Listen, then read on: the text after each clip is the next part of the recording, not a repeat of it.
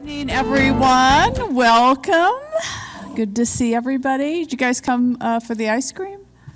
All right, so welcome to the last in a series of panel discussions about women, the media, and the workplace. I'm Julia Wallace, the Frank Russell Chair here at Cronkite and a longtime newspaper editor and media exec. I've really enjoyed moderating these panels, and I will be sorry when they end. I know some of you have been here 1, 2, or 3 other sessions. Thank you for your dedication. And also thanks to the Facebook Live audience who is joining us tonight. After the session, we will have a networking opportunity with ice cream and conversation. The panelists based here in Phoenix have agreed to stay around and answer any questions you might have. And remember, the hashtag for this is Women Workplace, and I hope you'll tweet out key moments. Tonight, the discussion will be a little different than previous sessions. We're opening the lens a little more broadly than to just sexual harassment. Tonight, we want to talk generally about how women can succeed in the workplace. One note, of course, many of these lessons apply to men as well. What you'll hear tonight is just plain good career advice. So let me begin and introduce the first person who will be joining us via the big screen. I want to introduce Rashida Jones. Is she there, Chris? Hey, Rashida. She is the Senior VP for Specials at NBC and MSNBC. She joined MSNBC in 2013 as an executive producer and has quickly moved through the ranks. Quickly, in fact, is a slow word to describe Rashida's ascension. She is one of the top women in broadcast TV. And so I couldn't think of anyone better to have join us tonight to tell us what your secrets are and how you were able to do what you've done in such a short period of time. Thank you. Happy to be here, remotely. Okay, so Rashida, if you could just start out and talk a little bit about, your first job and how you sort of got from your first job to where you are, that would be great. Sure. So I got my first job actually not far from the seats that many of you guys are in. I was in college. I was in a producing class where my teacher suggested we do what she called practice interviews at her station. She was a main anchor at one of the local affiliates. And so the day of my practice interview, we had a guest speaker who was the 11 o'clock producer for her station. I latched on to her because I wanted to be a producer. That was my lifelong dream, to be a producer. And so I just look at my writing. Can you please tell me all of your tricks? How does this work? By the time I bugged her enough during our class presentation, when I got to the station for my, quote, practice interview, the guy in the interview told me, we can't hire you. We can't even do the interview because the newsroom wants to hire you right now. So that's actually how I got my first job. Just who had no idea that I was essentially auditioning for a job that I didn't know existed. And I started as an associate producer at that CBS affiliate in Norfolk, Virginia. So I started there, loved everything about it, the overnights, the no sleep, the breaking news, the flying by the seat of your pants. But then felt like I wanted to do something a little different, live somewhere different, have a different experience. Left there, went to the Weather Channel, kind of the same idea. We had just had a hurricane in our area, and I thought, oh, this was kind of cool to cover. What if I just did this all the time? So I went to the Weather Channel kind of as the backup weekend producer. Again, moved up the ranks pretty quickly to produce and then executive produce there. I launched a couple of shows there, including Al Roker's show on the Weather Channel, which just went off the air, I think, last year. Same deal. After a couple of years, moved up eventually into a role that they created for me, which was director of live programming. So it was take all of the workflows and high energy and production value that I created for one show and just do it for the entire network. And so after 7 years there, where I really learned how to be a leader, I learned how to be a manager, I learned how to cover breaking news. I wanted to get back into more traditional news. And so left that great station, great team to become a news director. So in South Carolina, in Columbia, South Carolina, I took on the role as news director for the NBC affiliate in Columbia, South Carolina. Loved it there. I thought this is a great place to learn and grow and really develop how to run a newsroom. after a couple of years, NBC came knocking on the door. It was an NBC affiliate and said, we see what you're doing down here. We want you to come up to the network and bring that same sensibility. And so I've been at the network for now a little over 5 years. Started as an executive producer for one show. Really, I've got the same playbook. It was, come do this one show. We like what you're doing with this show. Just do it for the entire day part. And I ran dayside programming for a few years, and then about a year ago, I was asked to take over special programming, which is everything from breaking news. I was in a control room today, I don't know, maybe 6 hours between Zuckerberg and Mueller stuff and Syria and all this other jazz. So we cover breaking news and then also big events like the royal wedding.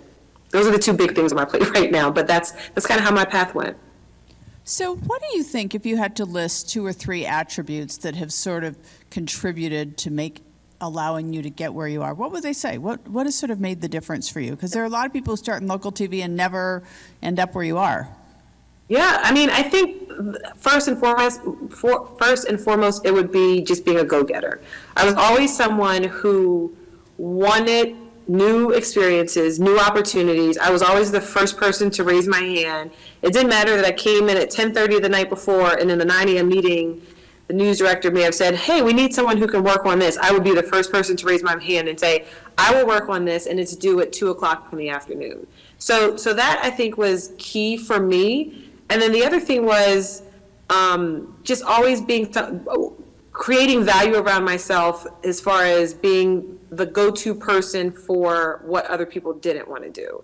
And what I think, and those two things go hand in hand, but what I think they did is most of my opportunities came up for experiences that I didn't know existed. There were jobs that I didn't know existed. They, as I said at the Weather Channel, they created that role to run all of the live programming. I didn't know NBC Network was looking at me when I was being a news director. So raising your hand enough, kind of being that person who takes the initiative, but also not being afraid. I would say if I had to pick a third thing is I would say over the course of my career, pretty fearless. I never felt like I was in a room that I wasn't supposed to be in, or that others who worked with me or around me were there because they were talented and I wasn't. And so I think just that kind of innate confidence also helped me to take chances and go for things that perhaps if I were a little more reserved or shyer or unsure of myself, that I would never go for. And do you think that being a woman has been an advantage or disadvantage for you? I think, I haven't had a lot of instances where it's been a disadvantage. I don't know that it's necessarily opened a door that wouldn't have otherwise been opened. Frankly, for me, especially earlier in my career, the biggest hurdle that people had to get over, because it wasn't my hurdle to get over, it was other people's, was my age. As I said, I started really early. I started working professionally my junior year in college. I worked overnights and then went to class during the day. And so my peers saw me as, this young, not even legal, we would go to happy hour after work and I would have to wait outside until after happy hour because I was not 21. And so I think that just, if anything, it probably shadowed any other bias that other people had. And I grew out of it as time went on. But I think, I was lucky enough to either find or connect with other women in either similar roles or roles that I aspired to. Most of my mentors now are, just by coincidence, women in leadership. And so I think just, the fact that I had people in those types of roles to look up to, it wasn't, it made it easier going through those transitions, because for the most part, as a woman, I wasn't the first to do it. There were other women in leadership roles, and I was lucky enough to have them kind of help make the landing a little easier. So are there things that you think that women have to be particularly attentive to as they try to sort of move up in an organization, media organizations? I think the biggest thing is being sure of yourself. As I said before, that a lot of times if you project insecurity, other people will pick that up. And I think for me personally, one of the things that has made it easier to get beyond that is I've always been confident in my ability to either take on a task, figure it out, learn how to do it. And I think as has been talked about in other forums, women sometimes are not comfortable being outwardly confident in that way. And I think if you believe it and if you truly feel it and believe it and project it, it makes it so much harder for other people to put those barriers on me. And one of my tactics kind of in that space has always been, you can doubt me because I'm a woman, because I'm young, because I'm African American, at times with an accent, but you can't deny what I deliver. And as long as I keep delivering and as long as I keep performing, that will speak for itself. Great, thank you very much. So let me move on to our next panelist. So Karen Bordeleau is the retired Senior Vice President and Executive Director of the Providence Journal, and she's here this semester as the Visiting Professor of Ethics. And so Karen, one of the questions I have for you is, you worked your way up at the Journal. What tips do you have for women to succeed in media? I'm glad you asked that question. But Rashida actually has a lot of some very good advice as well. So I have it sort of divided into step one, which are the easy fixes, step two, which is sort of in the middle there, and step three, which is really for management. But step one, the easy fixes, the first thing is, I need you to stop ending declarative sentences in a question, because I find that women do this on a regular basis, and it is not showing any confidence at all. So you tell me, if you were the executive editor of the Providence Journal and somebody came in to pitch something to you and said, Karen, I'm thinking that maybe we should add $20,000 to the social media training budget. If you think that's a good idea, I don't really know, but if you think it's a good idea. Or, Karen, I think we should add $20,000 to the social media budget because the New York Times, it's 1% of their budget that they do, and $20,000 is 1% of our budget. And I actually did some research, and here are some of the companies that can help us, accomplish our goals there. Well, I'm kind of about it now, right? So please stop with the questions. The second easy fix for you is using more assertive body language. You just have to do it. You have to stand up straight. When you are slumped down like this on a regular basis, what you're saying is, I'm volunteering to do like the dress down Friday pizza parties and not the big education projects. I mean, so what do you want to do? You kind of have to like project, and Rashida was saying that. You project passion. I know we all feel it if we're journalists, men and women, but you need to project it, you need to show excitement. So now we're getting going here, and step two to me is, when you're pitching a story, be succinct. And I know this sounds like a stereotype, but it's been my experience a little more. When women are pitching a story, they tend to roll around in the pitch, and it takes a long time. And if you're the executive editor, and you have little time because you're already working a 12-hour day, I need you to be straight. Like, you tell me what your lead is, because I can ask for more information. I say, send me a link, but don't roll around in the pitch for like days, because we tend to do that. Another thing on getting going is, and Rashida also alluded to this, is ask for the big assignments. You need to get out of your comfort zone. It's so easy for us to take the same old, because we know like what the expectation is. We know how we're going to do it, but move beyond that. I mean, do something different, do something extra, because that's going to get you noticed. And then this is very important for you. Find a mentor or two or three. And it doesn't matter if they're men or women. A combination of both would be terrific. I've had both men and women, and the men, I've actually been married to very strong women, so it worked out just great. But they open doors for you. And the other thing is, it's a two-way relationship. So you're going to show them things that were published. You're going to tell them about your successes, and you're going to appreciate them for helping you get to those successes. a couple of more things is take your rightful place at the table. I've seen so many times when women come into a conference room and you belong there. So I don't want you sitting like on the side against the wall. You need to sit at that table. When it's something that you're involved in, you're working on a special project with 4 or 5 other journalists and there are many editors at that table. You get there early, you sit at that table. That helps get you noticed, but also not just sit there, be quiet, but you will have done the research. You will know the answer. You will know how to pitch it. So I just think that I just really love it when journalists, whether they're male or female, come in with a new idea and they're excited about innovating, because that's kind of where we have to go. And when you start talking about ideas for innovation, that really gets our attention. And then I think for managers, a couple of things. One is that women really have to be more careful. I'm afraid to tell you it's a dichotomy, but we have to be careful when showing anger or frustration. It has to be very rational, because with men it's assertive, and that is true, at least in my experience. And with women, we are just itchy, let's just say. That's what it's itchy.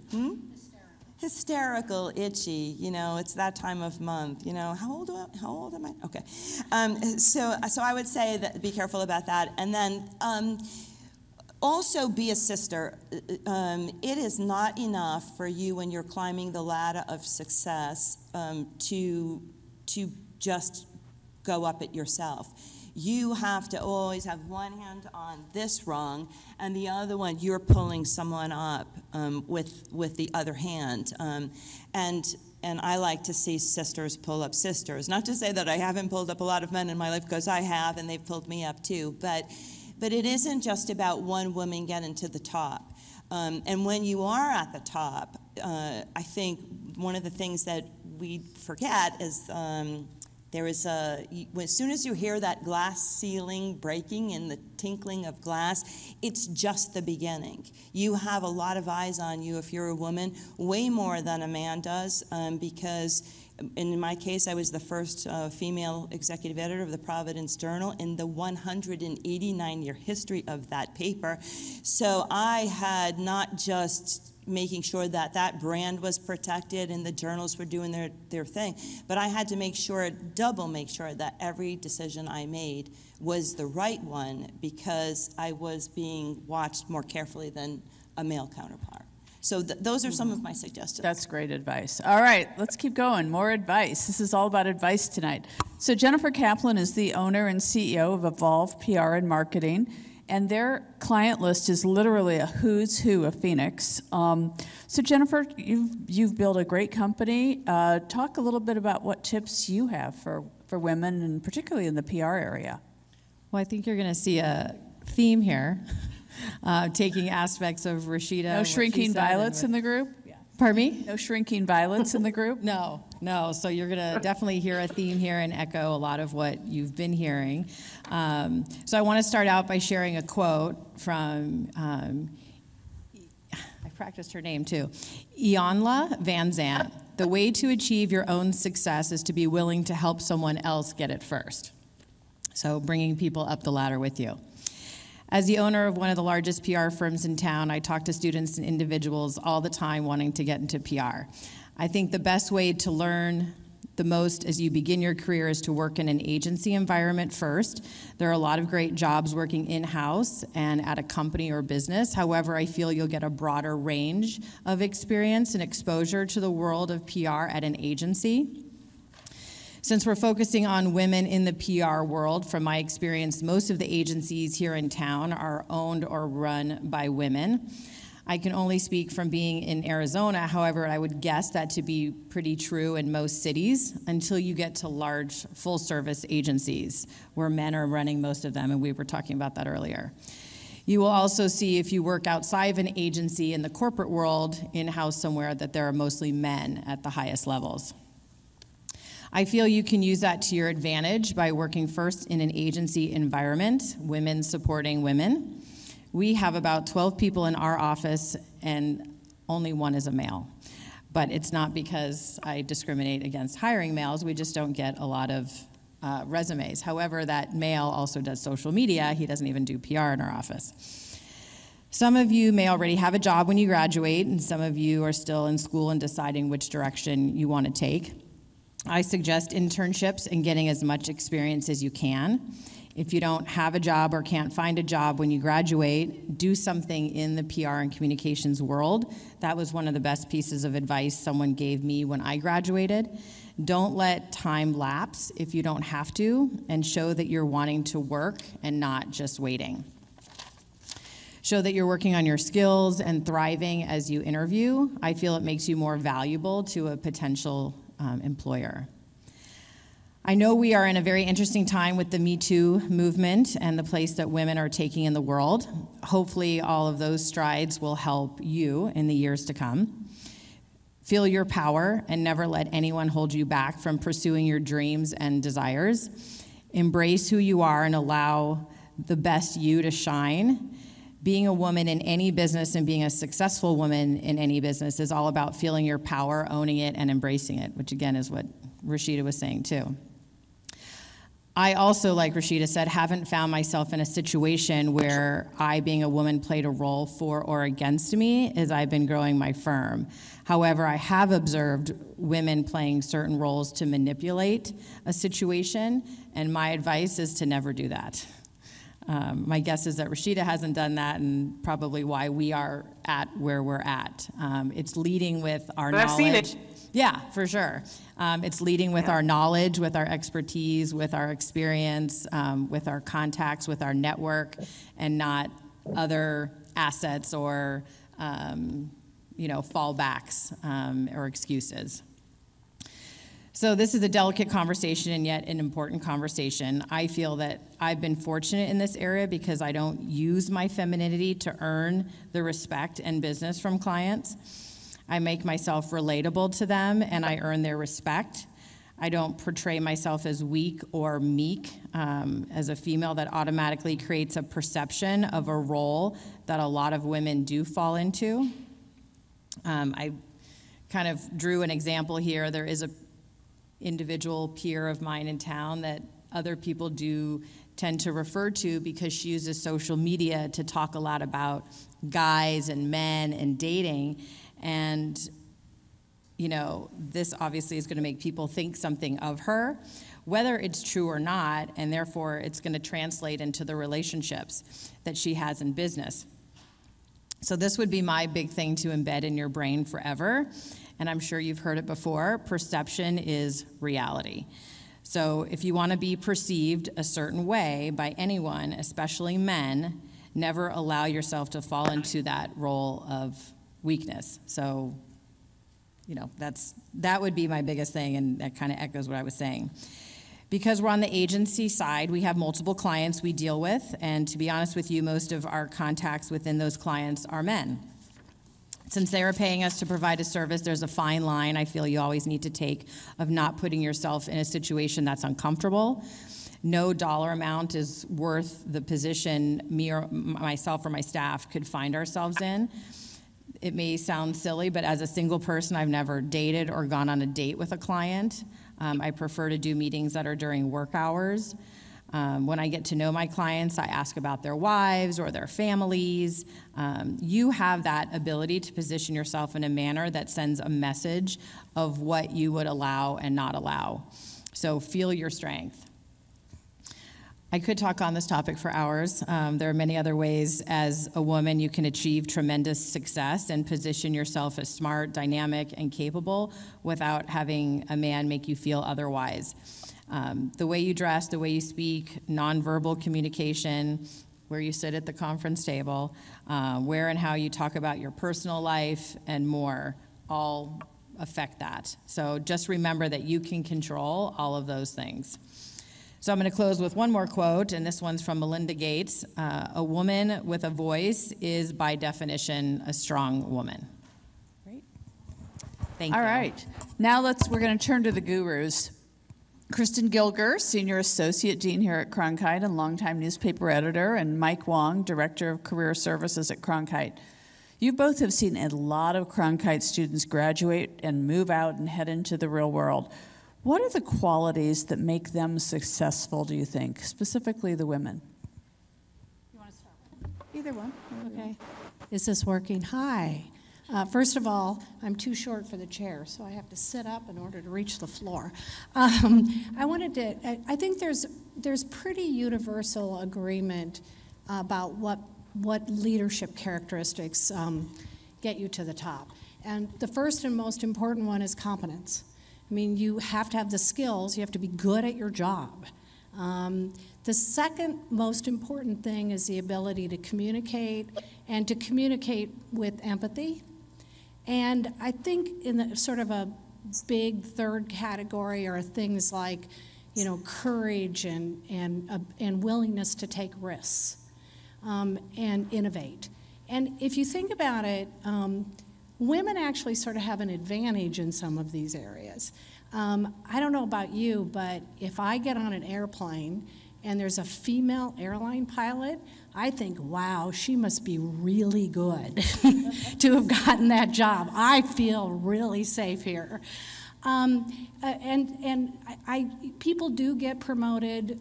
People do, in my experience, get promoted even though they're not competent. I have rarely found that to be the case with a woman. So I don't think competence is usually an issue.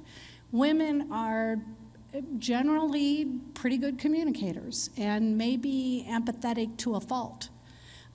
Maybe too good of communicators and a little too empathetic sometimes, but that's an area where women maybe have a bit of an advantage, right? And then on the sort of courage and risk-taking part of it, I think one way to look at that is because women are often sort of outsiders to an organization, that you can look at things differently. You can see the workplace or the work product a little bit differently and come in with some, new and interesting ideas of, how things ought to be done. So, with all of that, then why aren't there more women in top positions? So I want to talk about that a little bit. I actually have a few statistics for you. So, the number of women leading media organizations is dropping. It's not going up, it's dropping. Julia and I are working on a book on women leaders in news, and I've been startled at the numbers. We were doing better 10, 15 years ago, and in the last decade or so, the number of women leaders in news has dropped quite substantially. The number of CEOs and women in politics, in political positions, has dropped. It's staggeringly low. Women represent roughly 6% of Fortune 500 CEOs, and that's an all-time high, 6%. It's hard, I think, to pinpoint why and how gender influences hiring and promotion decisions. Some people argue that it's women themselves because we choose family, or we choose not to commit, 24 hours a day, 7 days a week to our jobs. So it's women who make the choice not to move up. Some people think that women simply don't aspire to leadership positions, or at least they don't think they aspire to leadership positions. There was a study done recently commissioned by the Rockefeller Foundation, and it was of 50-some women who have either recently led or are leading major successful public and private corporations in the United States. And the study found, one of the surprising results was that only 12% of these women, and these are women who had made it to the top, had early aspirations of leading a company. 2/3 of them never even considered it a possibility until somebody else brought it up, which I think is sort of astonishing. So the study's author said this, I thought it was great. We all internalize what a leader looks like. Women need to see women in leadership positions to imagine themselves in these roles. There are other reasons that people point to that women don't rise into leadership positions. Overt or implicit bias, discrimination, structures that impede women's progress. But whatever the reason, it's a fact that you will go into a working world, into entry-level positions pretty equally, you know, in terms of pay, in terms of the positions that you get. And yet, by the time you hit middle management, you're going to see a big shift. And that shift is that women start draining out of the system for any or all of these reasons that I've just talked about. So it's like a funnel, and women, and by the time you get to the top, it's almost exclusively white men. There are lots of reasons for that. So that's my, you know, I'm being very gloom and doom here, but Mike and I both know a lot of women who have made it despite these challenges. You know, we have Cronkite grads who most recently named editor of USA Today, homepage editor of the Washington Post. What's Macy's position? She's director of social media for BuzzFeed in Los Angeles. I had lunch with a Cronkite graduate today who was state press editor when I was working with the state press, and she just was named a judge to Maricopa County Superior Court. Which was pretty cool. So I talked to her and I talked to some of the others about, okay, so how did you do it? You know, what's the secret sauce? So I have my little list, which reflects some of what you've already heard, but also some new things. Most women think that all they have to do is work really, really hard, and their work will speak, and be really good at their jobs, and their work will speak for itself. And you'll be rewarded because you've done such a good job. That's maybe true sometimes, mostly it's not true. You have to call attention to your good work in as an unobnoxious way as you possibly can. You'd be surprised about how many bosses really don't know what it is you do or what your contribution has been, and you have to find ways to let them know. You need to raise your hand. I think Rashida said this, you know, when an opportunity comes up and, you know, maybe people don't even see it as an opportunity, but you see that there's an opportunity there, that you're the first one to raise your hand. You have to ask for the good assignments, which we've mentioned. You have to ask for promotions. You have to ask for raises. When I was at a newspaper, there was a new editor, and he was restructuring the newsroom. And he sent around a memo saying, okay, here are all the new assistant managing editor positions.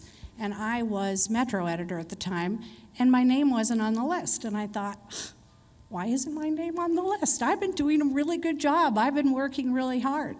So I went into his office and I asked, why isn't my name on the list? And he said, because you didn't ask for your name to be put on the list. And I said, well, I'm asking now. I'd like my name to be put on the list. And we had a conversation, and I made my pitch about what I could do, and I got the promotion. I was on the list. I think he was waiting for me to come say, I want the job. And I was just like, oh, you know, I've done a great job. He'll just notice me, and I'll get the promotion without ever having to ask for it. Women, and I know I'm generalizing here, but I think it's pretty true, women are not good at saying no. I'm not good at saying no. But what that means is that you can end up doing work that really doesn't get you anywhere, that doesn't advance your career, that doesn't teach you anything. And I'm not even talking about, it can be a low-level job that you learn something, and that can be very valuable. You know, there may be some workplaces where being, and I hope Michael Crow doesn't hear this, where being the chair of the United Way campaign can really help you advance your career. I have not yet seen that workplace. And it's almost always women who get that job. So I think you need to be strategic about the jobs you take and the jobs or the assignments and the jobs that you go after.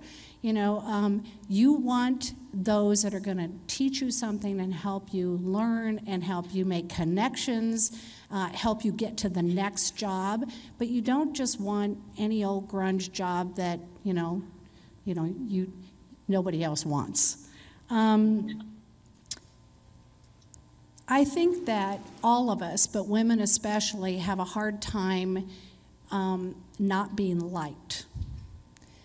And I think to be a good leader, you have to be willing not to be liked.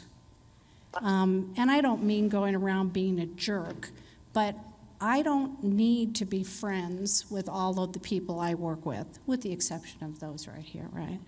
And the truth is that people prefer working for somebody who they can trust, who's honest with them, who gives them good feedback, who will help them get better, much more than they want to work with their best friend. So respect is important, but you have to be willing to make hard decisions and have hard conversations, and sometimes just plain not being liked, and you have to be okay with that. Right, Marianne? We've had this conversation. You have to stand up for yourself. You know, you're going to run into bullies, and some of them will be sexual harassers. I have had a range of responses in my career to the bullies and the sexual harassers, from just saying, that's not funny, to a crude joke, or, saying, when you put your hand on my thigh, it makes me feel uncomfortable, and I want you to stop. When another unnamed newspaper, there was a bully who ran one of the departments, and his tactic with women was to get right in their faces, so you would back up and yell at you. And he did that to me once, and I was really angry with myself because I just kept backing up whoa. Next time he did it, I refused to move an inch. I stood there with him right in my face till he couldn't get any closer, and I just said very calmly, stop yelling at me, stop yelling at me, stop yelling, until he stopped, and he never did it again. I think you have to stand up for yourself. This goes back to some of what Rashida said, which is go sit down at the table. Go into the cafeteria and sit down at the table where the men are playing fantasy football. Don't question whether you belong. You belong. I think you have to be really resilient. It takes longer for women to get to the top. The study I was telling you about earlier by the Rockefeller Foundation concluded that it takes 30% longer for a woman to get to the helm of a company than a man. You're going to hear no, and you're going to hear it more than once. The Cronkite graduate who I had lunch with today, who's a judge, said, it's a huge process to apply to become a judge. And she went through that. She was told no. She went through it a year or two ago, didn't get it, started it all over again, and got it the second time around. We've all been rejected. We've all failed. It's not the end of the world. Sometimes millennials are not very good at this resiliency thing. Things are not always going to go well. So when they don't go well in the newsroom or the workplace, go to the bathroom and cry. Never, ever cry in the newsroom. And then go back out there and get back to work. And don't let it stop you. That's all. Great. All right. Mike. All right, I'll just piggyback on with what Kristin and everyone else said, but let's pick up with perseverance. So I was asked to look at some of our alumni, female alumni, and what makes them successful. So I'm just looking at traits and characteristics of their success. So picking up on what Kristin said, perseverance. So we have an anchor in this market. Her name's Katie Rammel, and she works for ABC 15. And one time she came to my class and told the whole class the story that she was up in the Washington State in the Tri-Cities area, Kennewick, Richland, Pasco, if you're familiar with that. And first job out of school, she was a reporter. She was trying to be an anchor. Her mother was up there visiting her. She had a bad day at work. Her mother left after the visit, and after this bad day of work, Mom was gone, and she looked in her cupboard and had hardly anything on the shelves to eat. I don't know if it was ramen, macaroni, cheese, whatever it was. She hardly had any of that. And so she told the class that she jumped in the shower and just bawled her eyes out. And she goes, "What did I get myself into? What did I get myself into? Did I make a mistake in choosing this career path?" To Katie's credit, she persevered. She stuck with it, and she succeeded. And because of her good work as a TV reporter in this smaller market up in Washington State, somebody saw her in Phoenix. She applied for a job at ABC 15 as a reporter. And but based on her reporting skills, I think it was at the time that we had a lot of wildfires here. And based on her reporting skills and those live shots for ABC 15, the news director saw that talent and said, "We need a reporter on the anchor desk. Let's make Katie the main anchor along with the other anchor." That's how she became the main anchor at Channel 15. So can you imagine after that shower, if she would have just said, "I'm going to chuck it all, I quit"? No, she persevered. So again, you're going to have some tough days, but just stay with it. And that's the success of everyone. Let's see. I wrote down some other names. Determination and drive. I see that all the time with our alumni. And there's a person who graduated in 1996. Her name's Marina Nicola. And she is from Las Vegas. And her parents wanted her to go to UNLV, the home school. And she said, "No, I want to go to ASU." And this was before all of the Cronkite school, right? I wanted to go study journalism at Arizona State University. Her parents said, "Okay, you can go, but if you go out of state, you have to pay 2 years of your college. The last 2 years, we'll pay the first 2 years." She said, "Deal." She wanted to go here so badly. So she graduated in 3 years because, again, she knew that she would have to pay for those last 2 years. So she made it. She has that drive and she has that determination. And every summer that she went home to Las Vegas, she worked at the CBS affiliate as a assignment desk person. And then she got into management. She became a producer in Los Angeles right out of school, and as a writer. And she dabbled in television management for a little bit. And now she owns her own PR firm in Las Vegas. And she has offices in Austin. And she has an office in Las Vegas, Los Angeles, and Austin. So she's done really well. So again, that determination and drive. What else? Oh, focus. Our successful female students have focus. So I'm thinking of Sapita I can't pronounce it. Sapita Hashminiam. And she graduated in 2015. Now, talk about focus. She was in our BA-MMC program, which is similar to our 4+1 or 3+1 program now. So she was getting her master's degree along with her bachelor's degree. And she had 5 internships. And she wanted to go into PR. She started out at the very bottom, which is an account coordinator, then became an junior account executive. Now she's an account executive in Seattle with Allison and Partners. So very, very focused.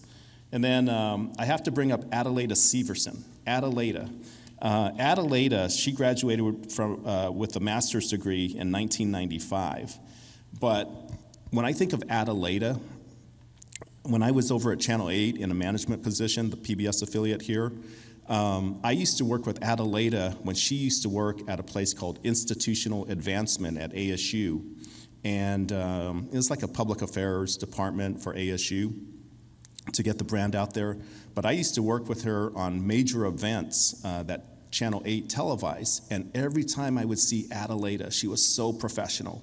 She was professional in the way she dressed, professional in her demeanor, and just the way she respected people.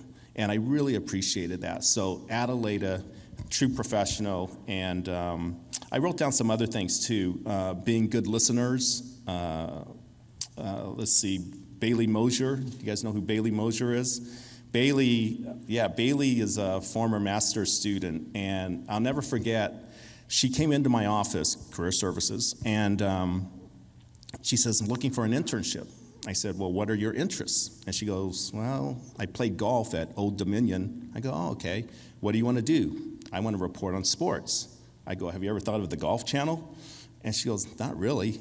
and so she got an internship at the Golf Channel one summer, and guess what she's doing now? She's the host of Morning Drive on the Golf Channel. And so she listened, to her credit, she just did everything that she needed to do to succeed here. So we really appreciate good listeners. I wrote down, intelligence. You know, females are intelligent, right? Well, maybe. I mean, everybody, my wife reminds me of that every day. And you know what? I believe her. And I believe her. Yeah, I believe her. She says females are smarter than men. And like I said, she reminds me every day. I think we're going to end on that with you, Mike. No, I think yes. that's such a good line. That is, I truly believe that. I truly believe that. I do want to make sure we have time for questions. Are you okay if we? Yeah, no, that's fine. But I'm just saying that, intelligence, a stick-to-itiveness, perseverance, and professionalism. So, thank you. Great. So did you guys get enough advice? You guys worn out? It's like, oh my gosh. They want ice cream. Yeah, right. All right, let's move to questions from the audience. Who's going to go first today?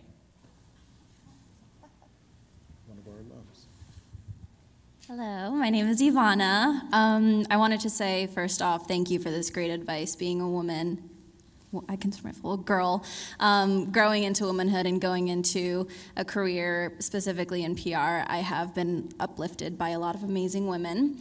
My question is specifically for Mr. Wong, but everybody can answer this. I know that we got a lot of advice for women. How do you think that men can be allies for us going into a field that is, slightly dominated by men? I think it all has to do with respect, respecting knowledge, intelligence, talent, and seeing it. But as the panelists described earlier, you got to let it be known too. We can't read your minds, that type of thing. So let it be known. Get that seat at the table, and I think it all has to do with respect. And as men respect women, and vice versa, I think the workplace will be much better. I'm sure they can chime in. Rashida, what would you add to that? What do you The want? only other thing I would add is just treat women who are peers as your peers. We don't need anything special. Just give us the same considerations and courtesy and partnership that you would any male in my position. And I think at minimum, if we get that, we're able to perform and succeed on levels that either mirror or exceed where the men in our professional lives are performing. So I think, it really goes similar to what you said with respect. Just treat us as peers. We don't need anything more or less from a peer-to-peer standpoint. And then I think the other part of it is just support and advocacy. Especially if you work in an environment or an industry where you see or know that there are inequalities or disparities between you and women who are your peers, the onus is on you. You say when you go through the airport, see something, say something, whether it's being as vocal and forward to your organization or just being a supporter to that woman, the responsibility is on all of us. Great. Okay, next question. Lindsay. Thank you, everyone, for being here and for the wonderful advice. I noticed that a common theme was confidence, both personally and professionally at the table. And I wanted to know that what are some ways that you all cultivate that confidence, both personally and professionally. Sometimes you just have to pretend. Agreed. I would say put yourself in situations that challenge you. Start with maybe smaller opportunities, but put yourself in situations that challenge you to Go out of your comfort zone and build that confidence, whether that's coming up and asking a question like you are right now, or other opportunities that when you walk away, it gives you a little bit of that boost and that confidence and make you feel good. And it also comes from within, as well, looking in the mirror without getting too kind of goofy, but, looking in the mirror and knowing that you are great and wonderful, and you don't need validation from anyone else, and just go out there and be the best that you can, and know that that's going to be rewarded. I actually have a book that I would suggest to you guys. It's called You Are a Badass by Jen Sincero. It is hilarious, but it is such a great book for this very reason, because it's that little voice in your head that says, no, why are you going to do that to yourself? Why are you going to put yourself out there like that? And I think everybody on this panel will say to you that it continues. I mean, even now, new experiences that are a little frightening, you're just like, all right, I can do this. And then when you do it, then that's when you take out the wine. I mean, it's great, So anyway, but Jen Sincero, You Are a Badass. It's a good book. I wrote it down. I just add one more thing to that, and it's something that I use even today. I'm a big believer in rip the Band-Aid off. The moment you start feeling anxious or insecure about something, push yourself to do it. And a lot of times you feel even better on the other side of it, because it's like, wow, I actually got that done. Like, I didn't think I could do it. And instead of spending 10, 15, 30 minutes talking yourself out of it, rip the Band-Aid off, push yourself to do it, whether it's making a comment, raising your hand, whatever it is. At the end of the day, and the other thing is, what's the worst that can happen? You say something goofy in a meeting. You say something kind of off base. You say something other people don't agree with. Who cares? No one will remember this after that moment. So there's no harm, no foul. And the more you rip the Band-Aid off, the more comfortable you feel doing it for the big things. That's great. Great. So, Dean Gilger, you mentioned drawing attention to your work in a way that doesn't come off as showboaty. What advice do you and the rest of the panel have so that we can do that and make sure that we get the recognition that we're looking for the work that we do? I have a couple of suggestions. One is, and I cannot tell you how many times this has happened to me, where I've been in a meeting and I'll say something or suggest something, I have an idea, and the conversation just keeps going, and then somebody else, a man, will say the same thing, and everybody will pay attention, go, oh, that's a good idea. And what I finally learned to do is to say, yes, it is, and it was mine. Good. Another thing you can do, I think it's actually been documented in studies that bosses really don't know what you do. And so sometimes that can be, I forget what it's called, it's like a 1 minute, I forget what it's called. There's a name for it where you do a real quick written, here's what I did this week, here are the things I still, are on my plate, and here are my aspirations, long-term aspirations. It's like a one-pager that you can either, depending upon how your boss likes to be communicated with, it could be an email, it could be a quick meeting each week. But you need to, in a nice way, keep telling them that this is, and not all just bragging, but what you're working on and what the challenges are that you're facing, so that they really do know what your contribution is. And this is where I think Karen said, find a mentor within the workplace, maybe here at school, and bounce those ideas, your work samples off someone. Let somebody see it, like Dean Gilger, like one of the professors. And then when you produce that quality work, enter it into various competitions and get recognized for it. And then all of a sudden you're being recognized at the local, regional, national level. And then people start knowing about all the great work that you're doing and producing. So I want to add one other thing to this, and that is that I think increasingly workplaces are becoming less hierarchical. And so what that means is just sort of making sure your boss knows something is not enough. That ideally it is having your peers know about it, other people in the organization, because then when they say to your boss or the people who are in decision-making ability, oh, I just saw this happen that she did, wasn't that great? It means so much more. And so I think that that used to be less true, but I think increasingly that's become a way to sort of get noticed. Thank you. Hi, everyone. So as we all know, this industry is a 24/7 news cycle. Yes. And, you all were talking about how you have to pull the late night shifts or wake up really early and get into the newsroom. And I'm just curious, for us women who really want to have a family one day, we want to have kids, how do you find that balance? All right, And, I have to answer this one. No, I get to answer this one. Like, how do you do it? That's the thing I'm most worried about if I do go into this industry, is trying to figure out how to have a family, but also still be like a CEO one day or a boss. I have to tell you this. So I go with this thought, and it's, you can do it all, and you can do it all well, but you cannot do it all perfectly. And that's what you're going to have to live with, and it's okay. Some days it's going to be perfect, other days it's going to be in the toilet. And it doesn't matter whether that's the way your kids are dressed or that's the way the story is going to be edited. It's just like that.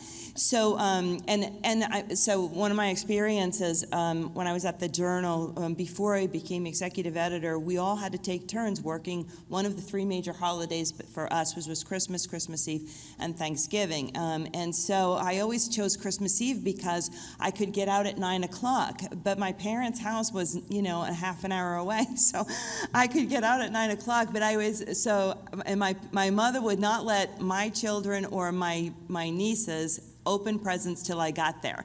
So I would peel around the corner on two wheels, driving like a million miles an hour to get to Christmas Eve for 9:30.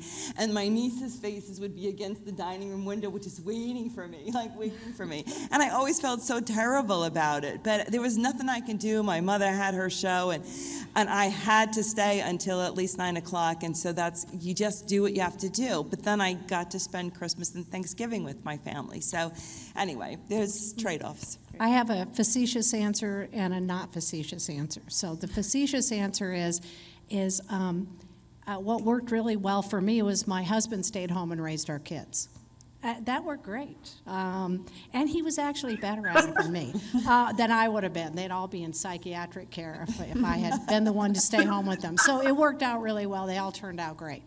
But the sort of non-facetious answer, I asked this question right when I was pregnant with my first child of my mentor, who was an associate dean at the University of Nebraska. And I said, well, I don't know if I want to take this job at the Times-Picayune in New Orleans because I'm going to have this baby and yada, yada, yada. And she said to me, and her husband, she had raised two children all by herself. Her husband had died very young. And she said to me something I've never forgotten. She said, you don't have to be there all the time. You just have to be there at the important times. I would say it depends on your journey. To reflect on what Mike said with regards to Katie Remmel, who happens to be a good friend of mine, she is about my age, which is early 40s, and she just started her family. So she was on a career path, and I know it was important to her to find someone in her life and to have a family, but I also know that deep down, being an anchor and being successful and building her career was important to her as well. So it wasn't the right time and it wasn't the right place for her in those 20s and 30s. It wasn't until later, and now she has 3 beautiful children and a great man in her life and is still thriving in her career. But maybe it was that she did have to make some sacrifices, that were maybe not her first choice. And maybe she's a better mom now and a better, I can't speak for her. But so it also just depends on your journey and the path that you're on the broadcast side. I mean, you're moving to different cities, like Rashida said. I mean, it's hard to find some of that stability. A lot of the on-air people are very close friends of mine. One came here, and her boyfriend came down here to be in this market. He was part-time, then he got a full-time one in Denver, so now she's up in Denver. I mean, it's kind of a dance, but I think you have to focus on what's important to you, and you can't do it all perfectly all the time. I totally agree with that, but also what is that path? I'm not a good one to give any reference or example to, just because I'm like 90% work and 10% my personal life, which the balance is important though. Rashida, I'll add just one quick thing to that, just if you don't mind, just because I've also done that and also had to decide how and when. I've got 2 kids, and I think the biggest thing for them is I will be there for the important things. I can't be there for everything. If you guys had any idea what I was doing up until 60 seconds before the chat, it was bath time and is your homework done and do you have lunch money tomorrow, and I've got this thing I've got to do at 10 o'clock Eastern, and we just got home from basketball practice 20 minutes ago. So it's like you just have to juggle it, and my kids get to grow up in like this cool world where they knew early in life how green screens work. They understand when breaking news happens, how it all plays out, and it's like the trade-off for a normal life, so to speak, is they've got access to this incredible world of news and journalism, and when they see something break, they not only know what the news is, but how it works and what it means when the president has a news conference. You know what I mean? So it's like you get the trade-off also of just this really cool experience that, children, no offense to bankers and, normal jobbed parents, but that normal job parents don't get. So there's some kind of comfort in that too. My kids grew up in newsrooms and they remember it really fondly, like writing headlines in the middle of our stories. I'd get the phone call and they'd help me write headlines for the front page. One of them's now a journalist. It worked. Great, thank you. All right, thank you all for attending the session and the other sessions. If you're interested in the issue of gender in the workplace, I'll be teaching an online class on the topic in fall semester B. It's offered as both a JMC and MCO class. And so now let's adjourn for ice cream and conversation. And thank you, Rashida, so much for joining us. Absolutely. Thank you guys so much.